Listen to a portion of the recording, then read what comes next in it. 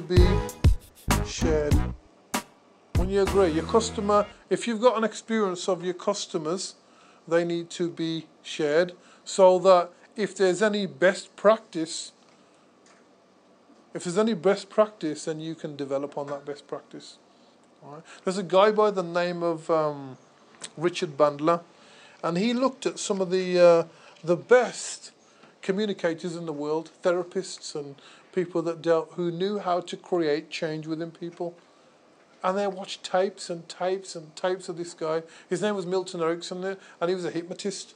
They watched loads of tapes of him, and they modelled on success. So when you said John, John, at the beginning, John, tell me, which of these courses appeal to you that could benefit your organisation? When you attach a couple of words on top of when you're communicating, it confuses the person. Because as soon as you say John, as soon as you say Vipin again, yeah? I've mentioned your name a few times now, and I bet you feel like you know me, yeah? It's because I've developed an unconscious familiarity with yourselves, and with you, Gopal, as well. But you've on the second day you've met me, yeah? So John, yeah? As soon as you say John, yeah, or Dave, or whoever you're communicating with, John, tell me, which of these courses do you believe could... Most people forget the fundamental factor of conversation and how to establish an excellent rapport with people by using your personal name and also by getting their name. It allows you to not only get rapport but unconscious rapport. It allows your conversational qualities to flow. If you watch most professionals, you will see how they do this, because what they do is they use personal names all the time. Benefit you. Because we're tweaking this now a bit more, yeah? So you could use that if you wanted to by using personal names. If it's face to face, we're going to go for a handshake. Good evening, sir. My name is Bum. This is also going to help you find a job role.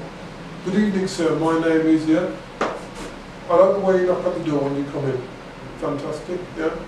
You're going to do that on the interview, but don't do it so timidly. Give it a good knock, yeah? So when you're walking in, it's the impression you want to give. Once people think you're a walkover, they'll walk right over you, and I've experienced this in life. I've experienced this when I did my factory work back in the day. Yeah, you've experienced it when you've been out in the factory as well. Yeah, once I know you are a little timid, yeah, so you have to toughen infectious, yeah, and even when you're on the phone and you're having a conversation with someone and you go, yeah, all right, terrific day. People know you're smiling. People know when you're scowling. I always say this: your communication cannot not have an impact on anybody else. I'll say that again. Your communication cannot not have an impact on anybody else. So whatever you're communicating, whether positive or whether negative, it cannot not have an impact. Your smiles are utterly infectious.